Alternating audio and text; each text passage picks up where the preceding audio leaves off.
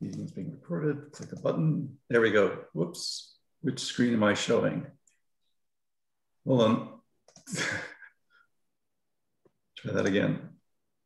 Screen one. Share. There we go. So let me just start slide presentation. And everybody should be able to see bridging the gap between Division 3 and Division 9. You have to expand the page to full screen, Keith. Perfect. So new perspective. So basically there's going to be a lot of home truths in this discussion.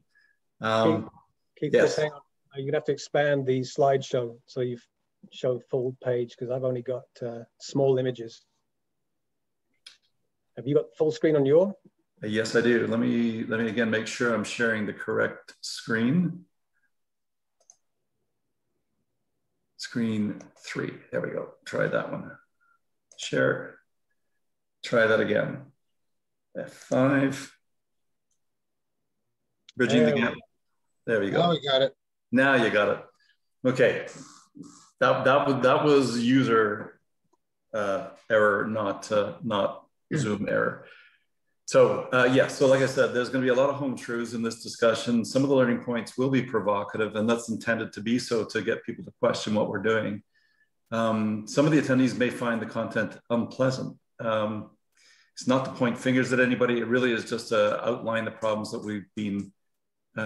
we've held for such a long time. And sometimes it takes a bit of a knock up the side of the head to understand what we're actually getting ourselves into. But the goal of the presentation is to make all attendees aware of the issues associated with their individual contributions to the quality of concrete substrates and floor covering installations, and more importantly, about the contributions of all project participants for project outcomes. Very quickly, we're going to break the subject matter down into three major topic areas. We want to identify the disconnect, how specifications actually lead to slab rejection. It happens when specifications aren't specific, and ambiguity actually comes out and becomes everybody's enemy. We're also going to be looking at how the construction specifications assume the slab will meet the floor covering installer's needs. That's just plain wrong. And of course, why the concrete finishing trade will meet their spec for flatness, but in the end, the floor installer still cannot proceed with their work. All of that led to the greatest understanding of my personal career, and that was actually connecting the dots and how the specification can actually work to solving those problems. Understanding the relationships between the different parts of the specification, such as like the front end documents and the trade divisions, will bring about the necessary understanding. And of course, then we're also looking at the action, which we really have to unroll this new specification. It's different than a traditional spec, and also why it benefits everybody on the project team. Now, Keith, by front-end documents, you are talking Division 0 and Division 1? Correct, yeah, the bidding documents, contract documents, which are Division 0, and Division 1, which are the general requirements, kind of the administrative rules of the game type stuff.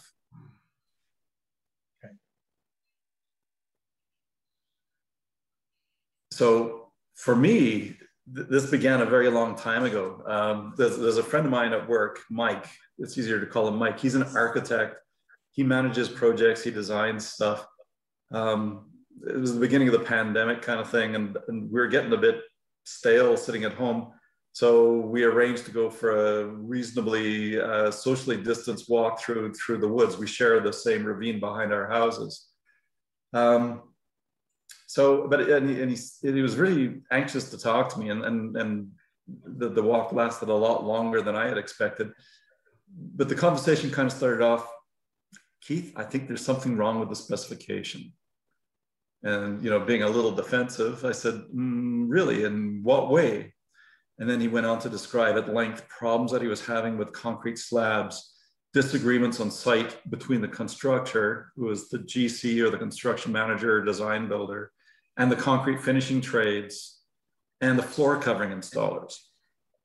So I had to explain first off, specifications that we call those things disconnects. They're not a disagreement, they're not a dispute because there's no legal action involved typically. And if we can find a solution before it goes that far, all the better.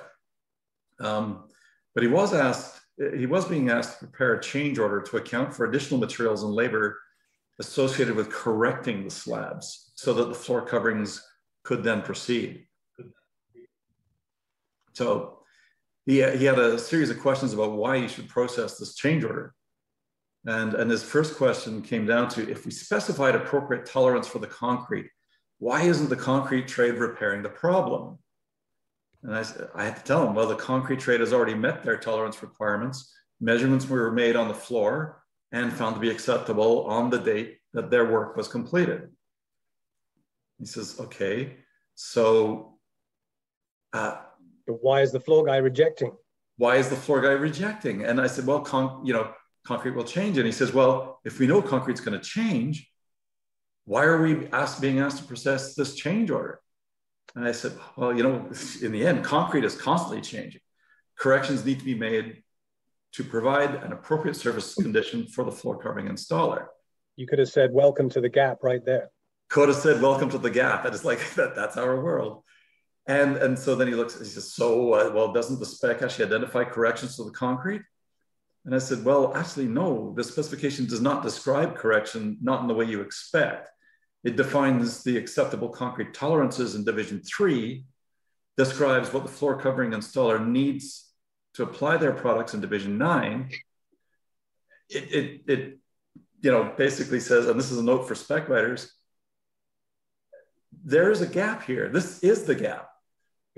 And at the same time, it assumes that the two will dovetail, that they will line up. Yeah, at this point in time, they don't. So we need to create that dovetail. So he says, oh, right then. So, well, who's responsible for correcting the concrete? And I said to him, I don't really know. The spec describes what is required, in this case, the flooring manufacturer's tolerances, and the constructor determines how the work is done. The constructor is responsible for means and methods. The design professional is responsible for the design intent. Yeah, and by the way, the floor covering tolerances only allow for minor corrections to adjust concrete smoothness to make things work. So in short, you've got tolerances put in place by the specification that guide the concrete finisher to leave the slab at around 3/8 or ½ inch over 10 feet. Yeah, typical concrete finishing work.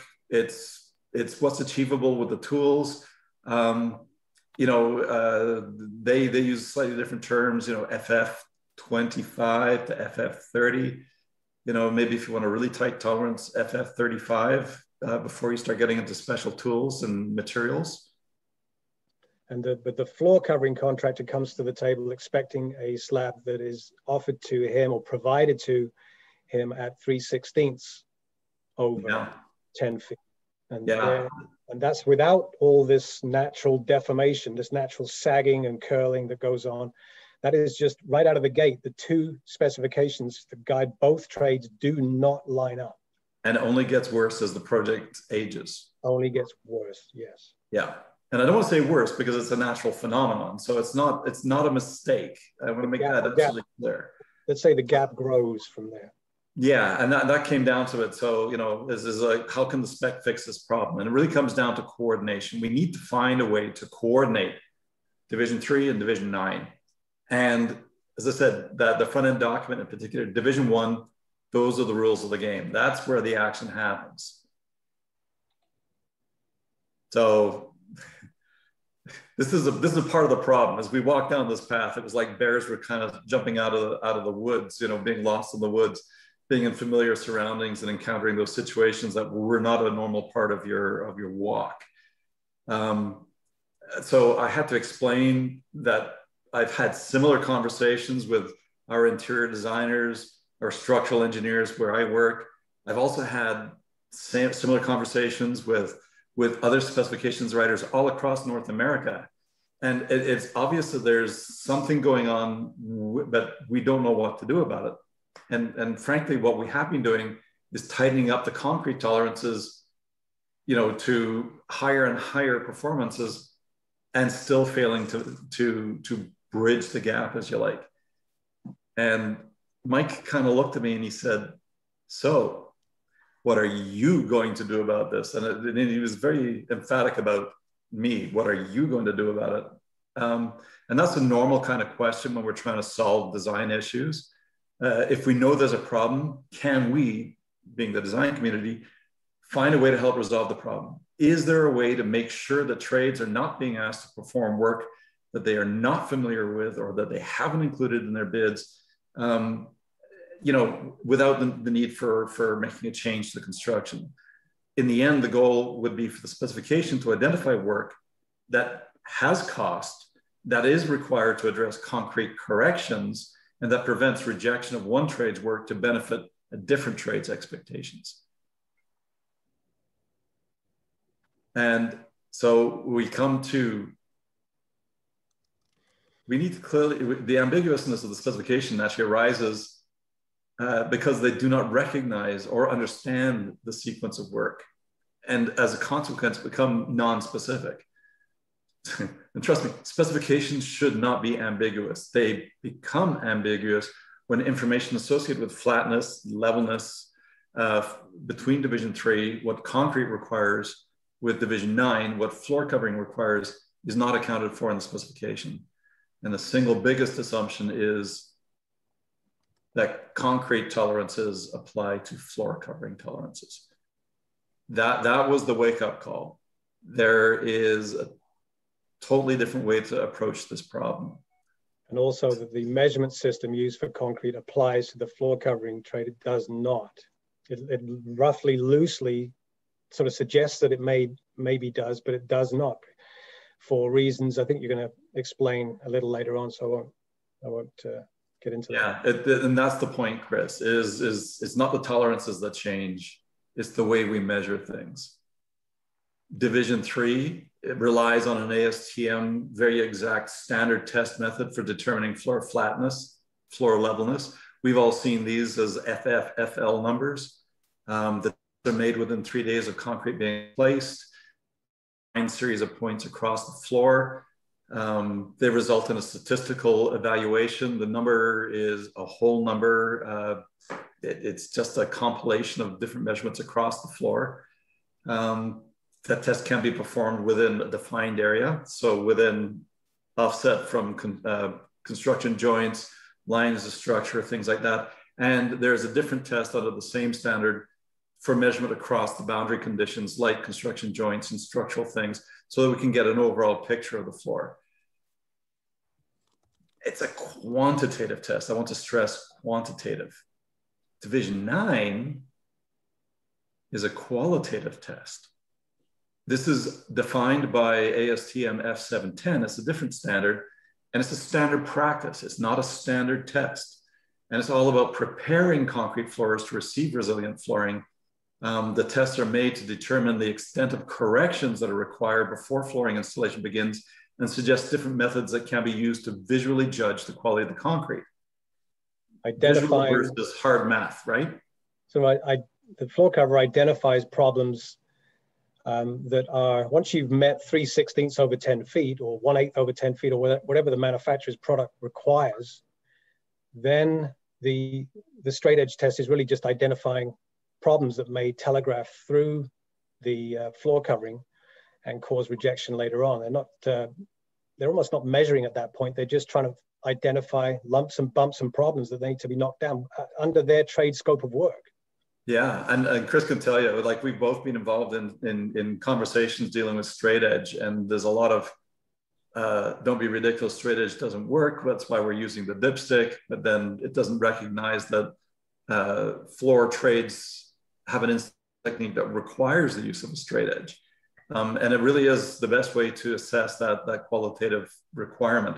By the way, both of those test methods have appendices in them that actually identify that additional corrections may be required to meet tolerances of other materials being applied to the concrete. It's another one of those aha moments. It would be good to have one measurement system that just does it for both right out of the gate. I think we have an answer for that, Chris. And we do, yes. I'll leave you to talk Yes, we about do. it. Yeah, so we have two contributing standards organizations, the American Concrete Institute and the American Society of Concrete Contractors, who've actually identified these as the different measurement systems as a concern. And in fact, ASCC has a position statement on Division 6 that says clearly, concrete, Division 3, we measure very, very accurately. Division 9, you measure using straight edge, more of a visual sense of what's going on. American Concrete Institute actually has specific guidance for managing the tolerance compatibility issues in concrete construction. Both of these documents are well worth a read. They're easily searchable. In fact, the ACI 117.1R says that it's the consultant, the architect and engineer that are responsible for coordinating those tolerance compatibilities and identifying them to the constructor so that the trades can be coordinated. A lot more on this is in the first of the deep dives, managing and coordinating tolerance compatibility. As Chris said, that one conversation could go on for another 10 or 15 minutes, which is time we don't really have for the session. So managing and coordinating between Div 3, Div 9 is a deep dive video that will be sent out to everybody who registered for this webinar. What about CSA A23.1? Where does it fit in? Excellent question, Chris. Yes, CSA A23.1 is largely... Keith, before you go down that rabbit hole, what is CSA A23.1? Because not everybody will understand that. Right. CSA, Canadian Standards Association, A23.1 is the national standard, and 2 is the national standard for concrete materials and concrete installation. It describes the engineer's responsibilities, the contractor's responsibilities for achieving structurally sound concrete. It does reference tolerances, but it hasn't really highlighted anything outside of the concrete work. Chris and I have both been sitting on a subcommittee for A23.1, and we brought in non-structural tolerance recognition for suspended slabs. A lot of that stuff can be applied also to slabs on grade and other concrete tolerance issues. The big thing, concrete deforms naturally. It's what concrete does. Construction joints can be decreased by changing, oh yes, and curling and warping occur largely at construction joints. If we've got the concrete mix design, can actually decrease flatness measurements by about 50%. That's kind of an exaggerated look of what it looks like. And if you engage with your structural engineers, architects and interior designers engage with structural engineers at the start of design, we can actually address this problem, reduce the amount of curling just by adding another mat of reinforcing steel. And it's not much reinforcing steel to resist this curling pressure. And curling occurs on slabs on grades because water tends to want to drive out faster out of the top of the slab than the bottom of the slab. And these days, with all the radon membranes we're putting underneath concrete slabs, that just happens more because, of course, the plastic sheet underneath the concrete wants to hold moisture there. And it just accentuates the curling issues that we already, they've been around since the 1980s when we first started putting vapor barriers underneath concrete slabs. The other side of that is concrete deflects naturally suspended slabs. So deflection of suspended slabs will change slab flatness measurements between the time that those initial measurements are made and when floor coverings are installed. There's a couple of ways the architect and engineer try to address that. One is we try to make a stiffer floor. Less deflection means less deviation in the amount of flatness across the suspended slab. The other thing, and I say we've been doing it, but it hasn't been successful, is increasing the flatness tolerance. And I missed you too much. I was telling Daddy how much I missed you today. Hello, could you mute yourself? Sorry. So yes, so the So the consultants, they get together and like I say, we can stiffen the floor and we can make the floor flatter. But the problem is when concrete deflects, when it warps, the flatter the F number, in other words, the higher the F number, FF50, the greater the amount of change, which means we can put down an FF50 floor. And what we have as a consequence from that on a standard stiffness floor is an FF18 by the time all the concrete has come out to where it wants to be. So we know the deflection is coming, yet we need a spec that accommodates that catches it. Yeah. Now there's a couple of things that are probably better than doing adjusting stiffness or flatness. We can camber the formwork, create a kind of a reverse curvature, so that when the concrete does deflect, that it kind of comes back to near zero. I'm not going to say that's a guarantee. So, keeping in mind that that's an expensive operation.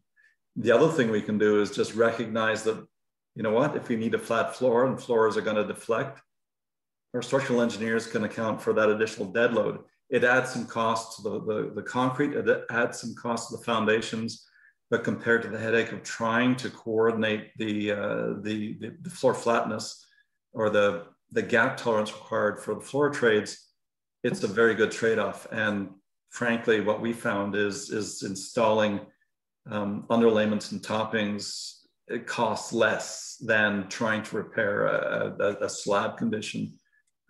Many times we're not even able to correct the slab condition because we can't grind the high spots because it decreases the thickness of concrete and affects fire ratings and structural retention of the reinforcing steel.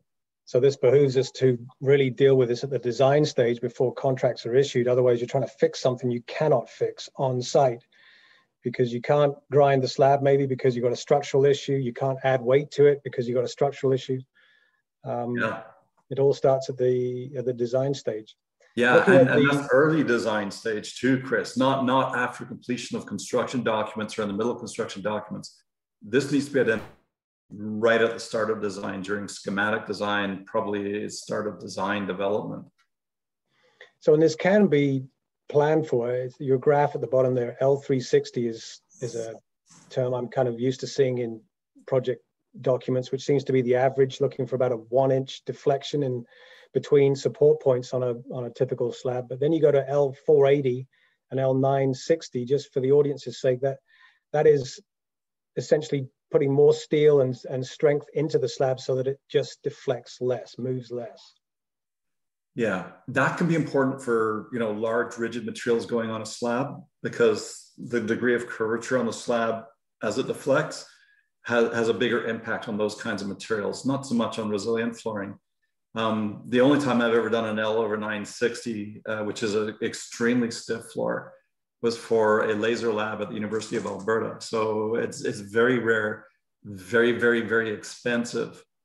And we still don't achieve what we need for floor coverings, which, says that basically we're giving the owner a Ferrari when they only need a Cadillac, or a Chevy for that matter.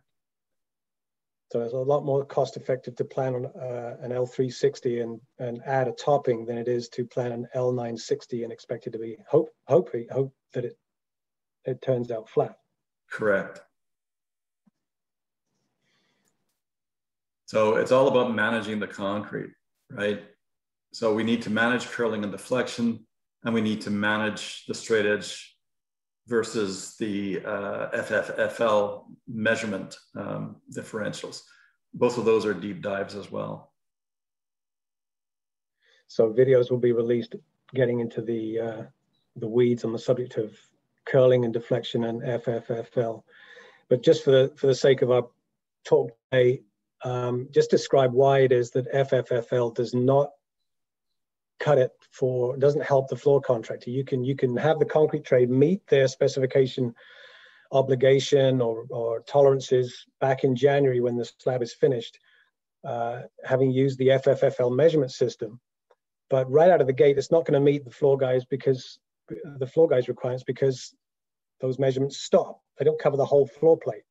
Correct. Yeah, they're in very defined areas, usually either at 45 degrees across a bay or in floor lines around the perimeter of the bay, offset from construction joints and structure lines, it doesn't really give that impression of the overall bumpiness, the undulations and the dips and doodles that are natural to concrete, and that the floor covering people are actually responsible for smoothing. This is outside of the correction that's required.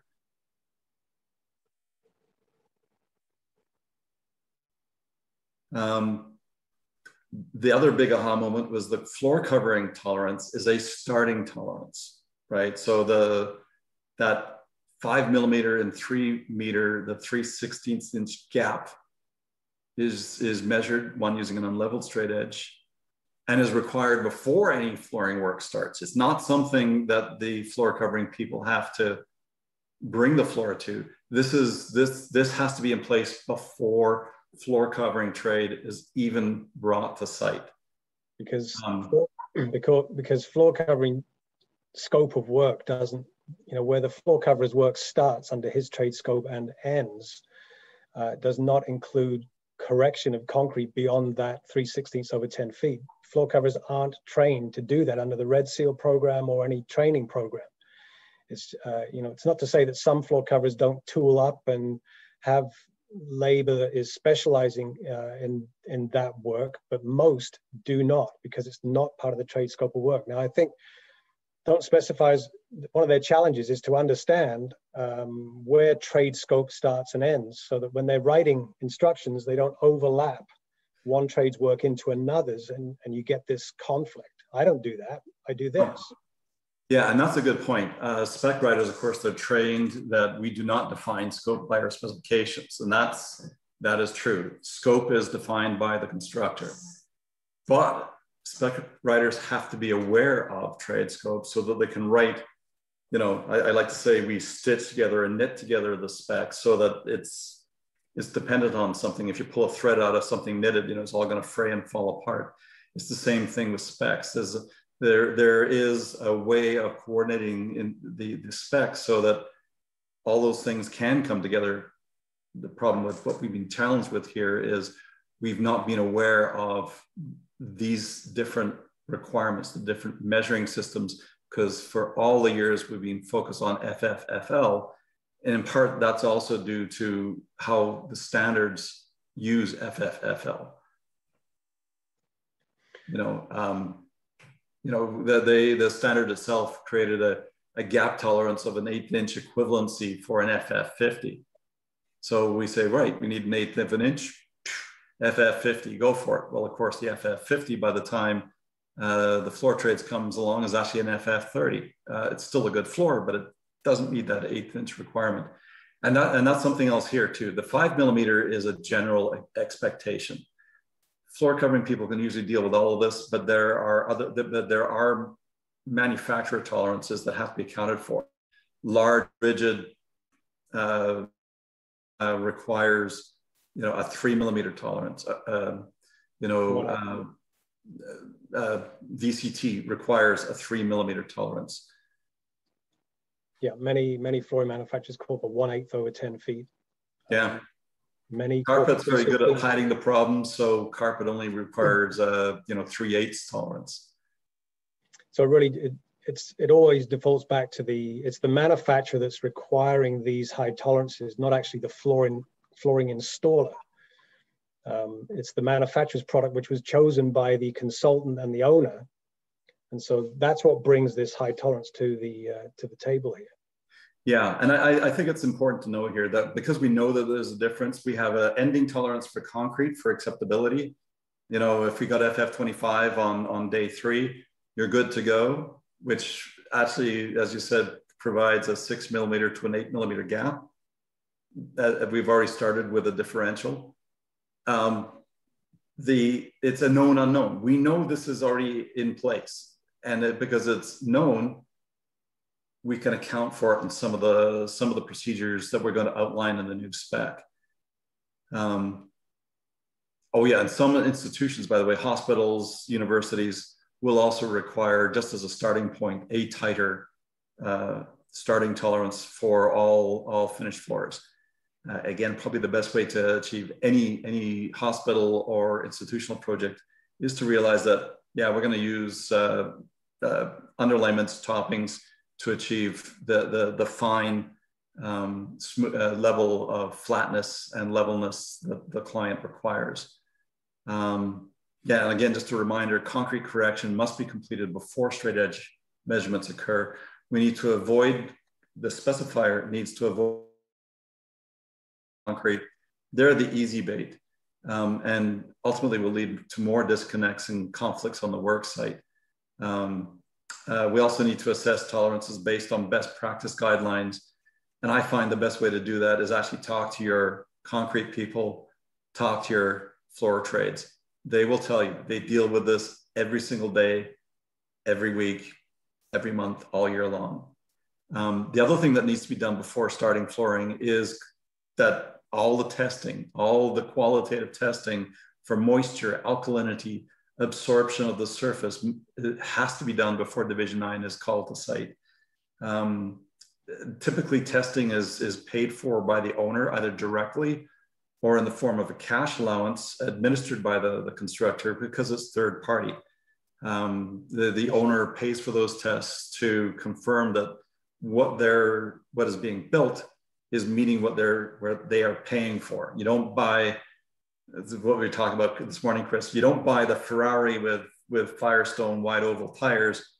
You better get the Pirellis with what you're paying for, you know? This is just an opportunity to, talk about the quantitative versus qualitative, which we get in the flatness measurement systems. Yeah. It applies to moisture as well. There's quantitative moisture testing driven by ASTMs, whether it's 2170 or 1869 calcium chloride drill test. And then there's qualitative, which would be what the floor covering installer is expected to carry out what we call an indicator moisture test, just a way of determining when it's now time to take a quantitative moisture test. That needs to be clearly identified in the spec. And I think the spec that you've written and we're putting out there absolutely identifies that. So there's no more ambiguity on that subject. Yeah, there's testing that is coordinated and perhaps even performed by the general contractor, the constructor, and then there's that qualitative is the conditions that are being turned over to me as the floor trade. Can I confirm that I'm good to go? Because as soon as I start putting down my flooring as a floor trade, I've now accepted the site condition. So it's a risk management thing for the floor trades. It's also a risk management thing for the concrete people and the constructor.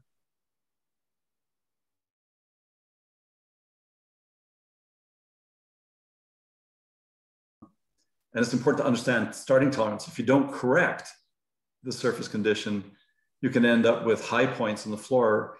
One, visually, it's not acceptable because it can actually create a visual tripping hazard in certain conditions. The second part of this is it actually diminishes the lifespan of the product, because as you scrub over this bump in the floor, it actually erodes the floor and decreases the lifespan of the product that the owner has paid for. This is a good example of where on a suspended slab that a floor topping or an underlayment has actually been applied. It easily meets the flooring specification and relieves the concrete trades of any potential requirement to go back and correct their surfaces. This is what, Chris, this is a good, I remember better than 1/16 of an inch gap here. I remember I took that photograph. That's my straight edge on site there. It was like, this is a high-rise multifamily, and the project team had planned a topping, which I think was placed around 4 months after the parent slabs were finished. And I couldn't find anything over 1/16, over 10 feet anywhere, even up against a support column like that, where you typically get a horrible drop-off in 2 or 3 lineal feet away from the support point.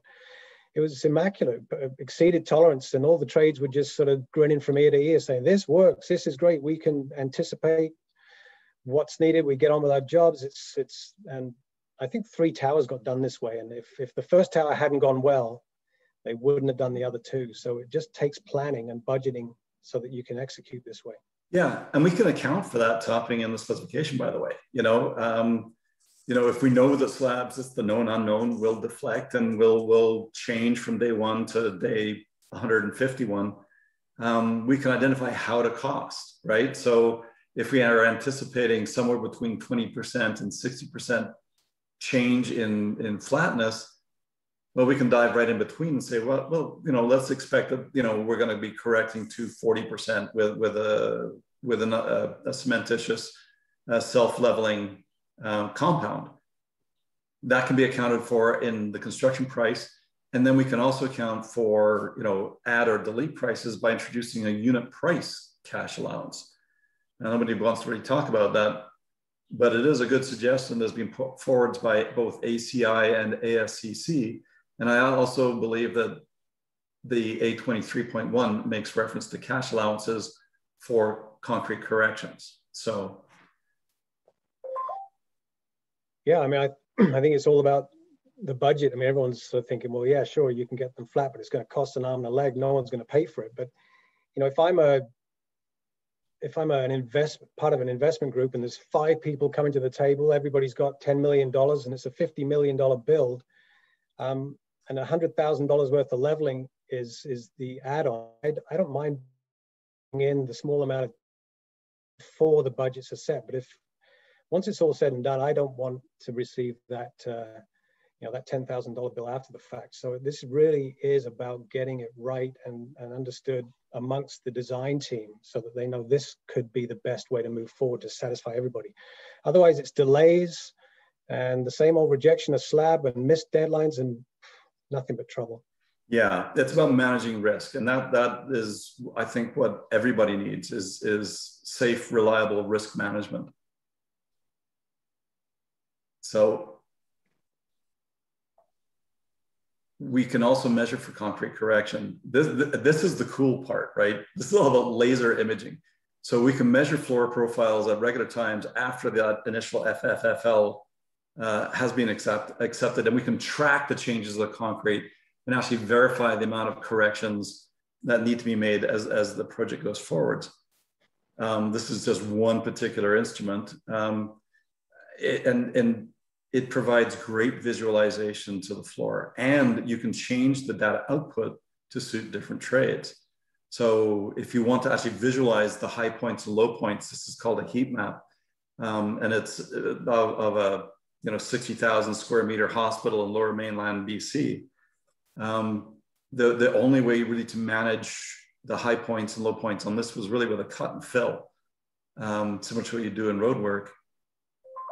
And the information was changed. Sorry? I was just going to say the next slide, you can take these measurements on a busy site. It's not like everybody has to be has to be done at night necessarily, but this technology is coming down in price and it's much more versatile. And the individual who shared us this image said it took 2 man days to execute this this plan, this map. Yeah, so provided that there is fixed reference points set up on each floor level so that the laser can align itself, you can literally move that laser around anywhere on the floor and get real-time measurements. In this particular case, this map was made by a concrete correction contractor. They're a specialist in this work, and that's all they do. And you can see where they've identified different high points, low points, areas that are going to be corrected. So it gives them already a quantity estimate of the kind of work that they're going to be doing.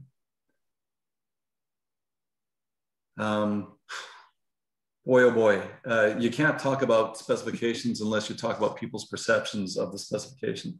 I'm seriously a firm believer in the wise saying, simple, clear purpose and principles give rise to complex and intelligent behavior.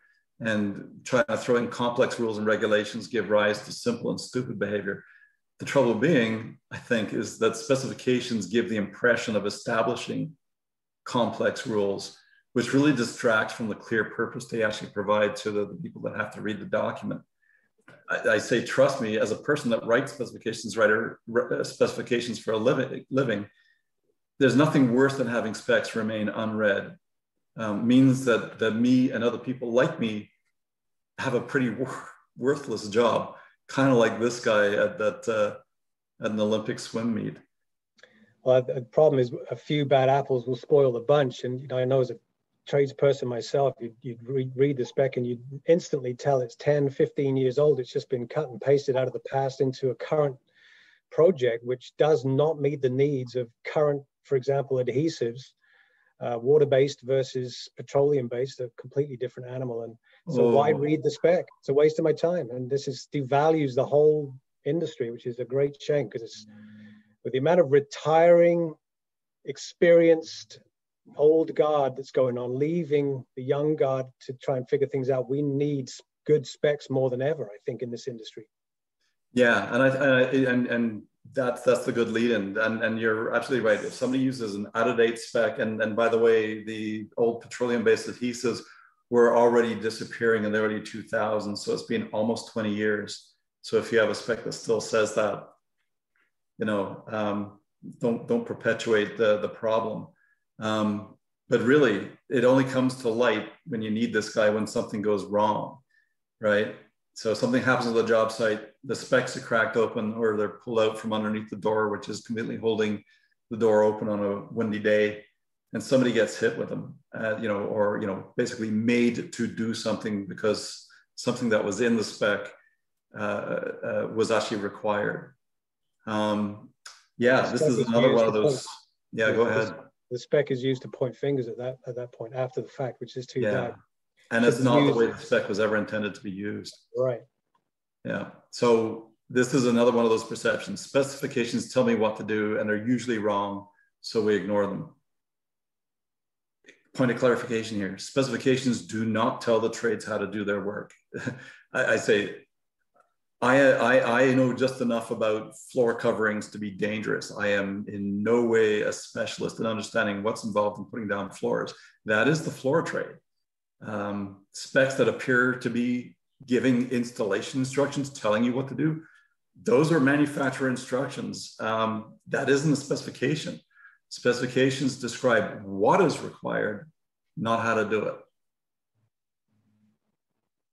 And the other perception being instructions contained in specifications located in higher divisions supersede the instructions located in lower divisions. And what we oftentimes see is, one, the specification is incorrect, where it's specified the same test in one, say, Division 3 is applied in Division 9 without understanding one test is qualitative and the other test actually required for Division 9 is qualitative, or qualitative versus quantitative, two very similar words. But a lot of times what happens is, because testing is required, someone might apply this test in Division 3 into Division 9 and say, right, if you have to verify, you floor trade have to do this work. That's not the way the specifications work. The way the specification works is, if a test is specified in one location, it applies to the work that section actually occurs. If it occurs at a later stage in the book, sequentially, Division 9 follows Division 3, that test shouldn't supersede an earlier test.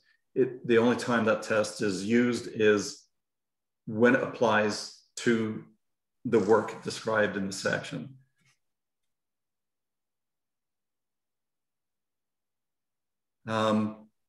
Understanding how to read the spec. This is a really, really deep dive. I'll warn you now, this isn't a 10-minute read on that particular one.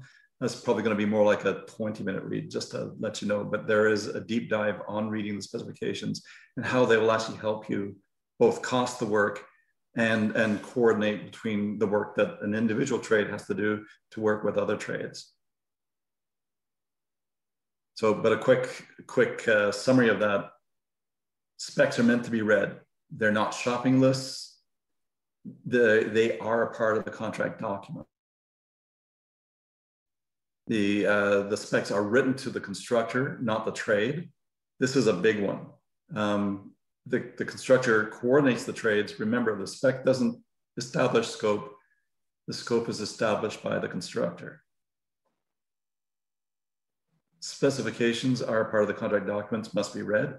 And that should also mean that what's in the specification, contract documents, and the drawings are both contract documents, one has to complement the other. Specs oftentimes are said to overrule drawings. Never, ever, ever, ever. Overrule means that if the spec is wrong, then you're doing something incorrectly. The specification establishes the order in which we'll determine what has to be done. So a specification is read because it contains lots and lots and lots of words, provides clarity to the drawings. The drawings hopefully don't conflict with the same terminology used in specs. And the two documents together are what form the contract. Specification is divided into 3 parts, and this is done on purpose. So this is the trades, the back end documents. Yeah, the back end component, the individual specifications that apply to the trades. And part 1, finally, like I said, we have 3 parts, and spec writers are really creative, so we call it part 1, part 2, and part 3. General, this is what sets up the coordination between the different divisions of the work, or even different sections. Say you have a resilient floor covering trade and a tiling trade, allows them to coordinate with each other about who makes the transition between the 2 materials. So part 1, it also establishes the coordination requirements. It sets up scheduling requirements specific to the trade. It sets up qualifications of the trades. A lot of the stuff within part 1 is actually contained in greater detail in division 1. So this is the tie back to that front end, the rules of the game. Part 1 will cost you if you don't account for, say, somebody wants to make a large scale mock-up, and all you've done as a trade is look at the products and you've missed the mock-up entirely. That could cost you thousands of dollars. I didn't know about it, is the excuse we hear about most often. It's like, well, it's right in your spec. Didn't you read that? No. Do I have to do it? Yes, it says right here. So yeah, no, I don't want to be the bearer of bad news, but you got to read the whole thing. It's interesting because we operate an inspection service that's specifiable. I mean, we've all heard of the Master Painters Institute, have been operating a quality assurance program for decades. And so that appears in the general section. Yes.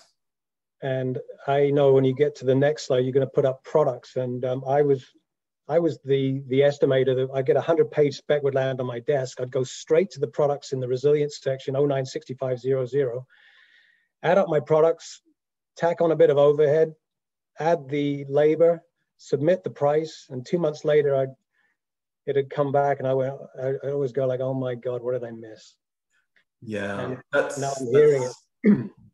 And I've heard that for over 40 years, Chris. In fact, I studied estimating at tech school, and that was always the biggest complaint of estimators. Oh, we won the job. Oh no. Yeah, oh no. It's almost as bad as if you didn't get the job. So what's the incentive to go into the general? I mean, into the general section, part 1 is to find out about testing requirements, find out about quality assurance. I don't know how many contractors I've talked to where they missed the quality assurance program and it cost them money. Yeah, and it goes back to that there's more about the product than the name of the product. You can have product A, B, and C, but what does that actually represent? It's the performance requirements for the project. So a simple listing of products doesn't actually tell you what the project requires. And so particularly on larger projects, you'll see a complete performance requirement or performance criteria that has been written that goes along with the products, and the products should illustrate that performance requirement, right? And also allow for options, by the way. If I, as a specifier, have looked at product A, B, and C, and you know about a product D that provides equal benefit to the project, I don't want to say it's equivalent because spec writers, we don't see things as being equal, but say meets all the must-have attributes of that general requirement or the performance requirement, go ahead and propose that for consideration. But that's what products do. So products also sets up the performance requirements for the condition of the project. So it says starting condition is 5 millimeters, refer to the section something else for correction. So a performance requirement, can you expand on that? A performance requirement is 5 mil over 10 feet? That would be 5 millimeters over 10 feet or 3 meters for the substrate condition, because that sets up how much of the floor preparation materials the floor trade is actually responsible for. You know, the thin applied materials, the minor corrections that the floor trade is actually responsible for. So they know what they're working with. It also sets up, you know, it could set up anti-static properties. It could set up, you know, like in hospitals, it could set up requirements, adhesives that, you know, they don't end with long-term, you know, wheeled materials or equipment being stored on the. There's nothing worse than going into a hospital operating room and having the anesthesiologist move around their dolly, and it keeps rolling back into the divots created by the wheels in the floor because the glue is too soft. Or for that matter, roll downhill away from the operating table because the floor is sloped. So the third part is? Third part is execution. And this is where we actually describe, say, examination. This is where that qualitative aspect of testing comes into play. Right, so there's an examination requirement that forms a part of execution that requires the trade, in the case if we're talking about floor coverings, to examine the floor, to look at the floor and one, get information from the constructor to say that the floor is in fact ready for my work, because all those tests and measurements have already been done, completed, the corrections have been made. Two, you know, I'm going to make sure, I'm going to do a qualitative test to make sure that my flooring materials are going to stick to the floor. I'm going to do a qualitative test to make sure that the floor surface isn't too damp or wet. There's no residual relative humidity that's going to affect the adhesion or bubble up my floor after it's been installed.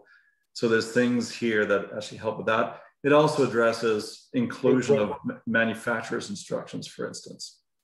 Understood. We're at 5 minutes to 2. Okay, excellent. We'll keep moving along. All divisions of the specification should be delivered to the trades. Everything should be read. Do not split the document apart. If you receive, and this goes to the contractors in the crowd, worst thing you can do, it breaks the flow of information. Keep in mind that the information of spec flows from one trade to the next trade. So if you pull the spec apart, basically what it looks at is if everybody's on the 100-meter dash. First person across the finish line finishes. Worst way to read the spec. Think about the spec more as a relay race. Each member of the team passes the baton on to the next person.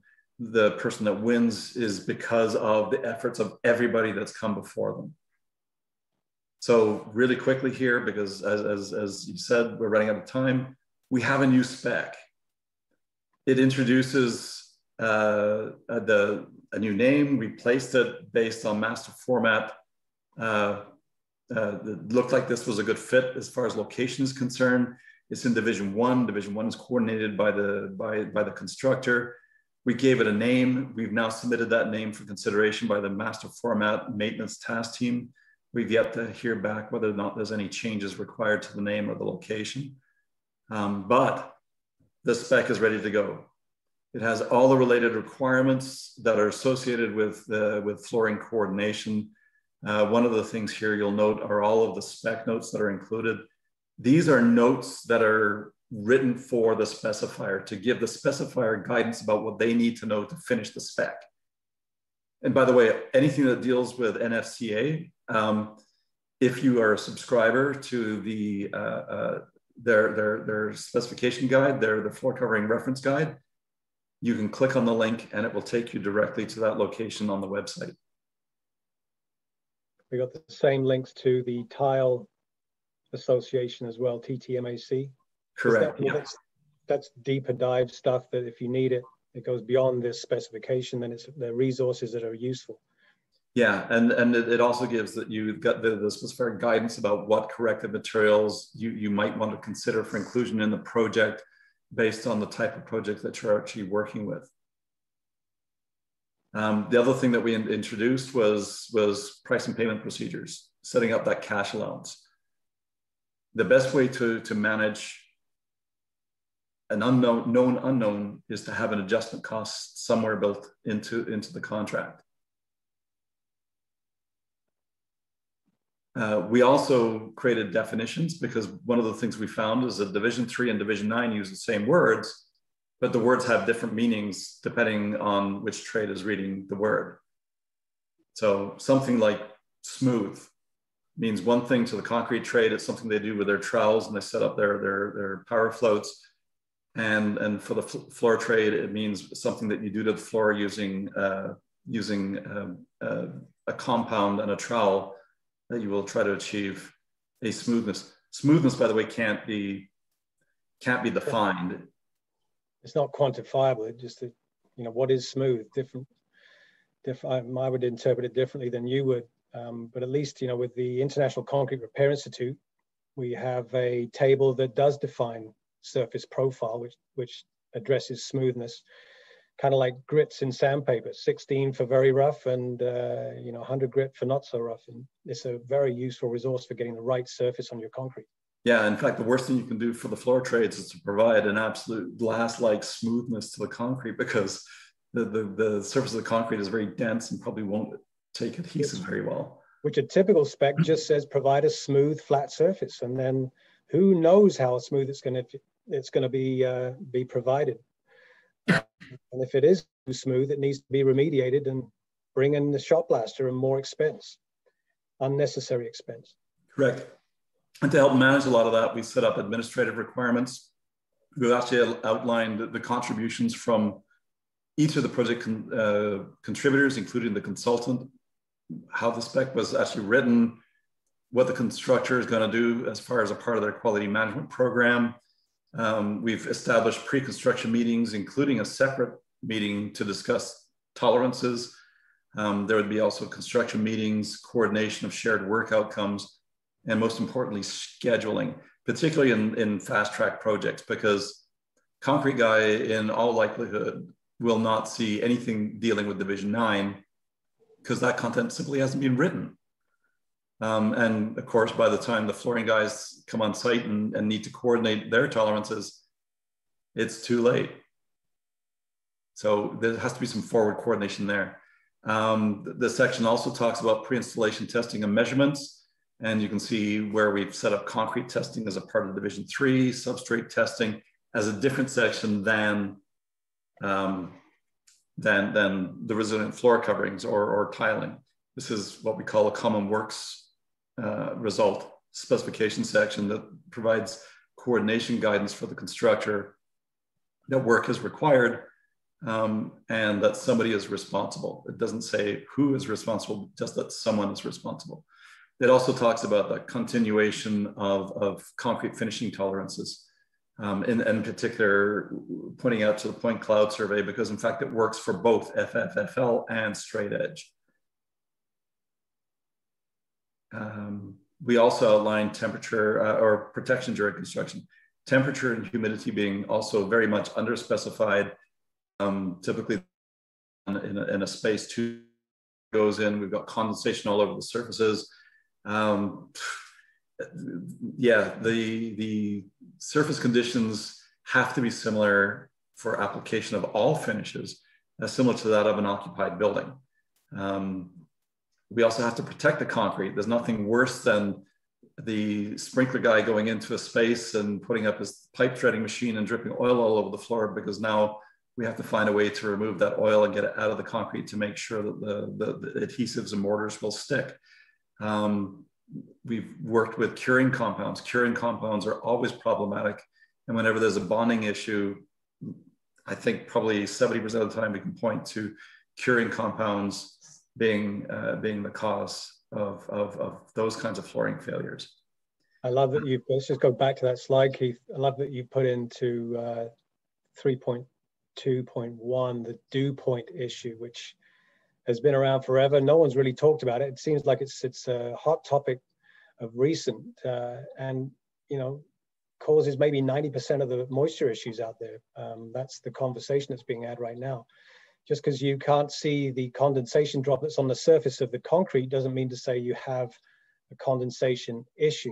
You see it very clearly on a window pane because the glass doesn't absorb the beads of water, but your concrete surface, if it is colder than the warm air in the room, it's just going to turn into droplets of water and sink into the surface. And that's why your RH in your in situ probe doesn't come down, or you have a moisture issue that's just high all the time.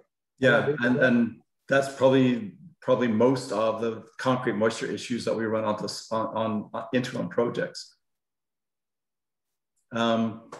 There's guidance there for managing the differential tolerances. Everybody has a contribution. The correction contractor, the constructor, the general contractor, and the consultant. We've also identified all the site quality control issues, what kinds of measurements and testings will be done. Of course, highlighting the QAP, if that's a choice on a project, the QAP being the quality assurance program, what the responsibilities are for the accredited assurance provider, and you know, basically saying that any instructions are given through the architect or the engineer directly to the constructor, not just between the tester and the trade. Also, we identify the owner's quality audit. The owner's paying for this. The owner needs to be aware. Up front. And of course, we got some closeout activities, because in the end, this is a Division 1 section. There's a lot of Division 1 content that has to be coordinated with the spec section. So I know we're running over time now, but a quick summary now. There is a gap that exists between Division 3 and Division 9. It's not the fault of either trade. The specification was not aware of the gap until we spoke to the trades in both divisions. The new spec now alerts the constructor to questions about managing the gap, and the new spec identifies design coordination that helps construction meet budget, meet deadline, and deliver a quality project.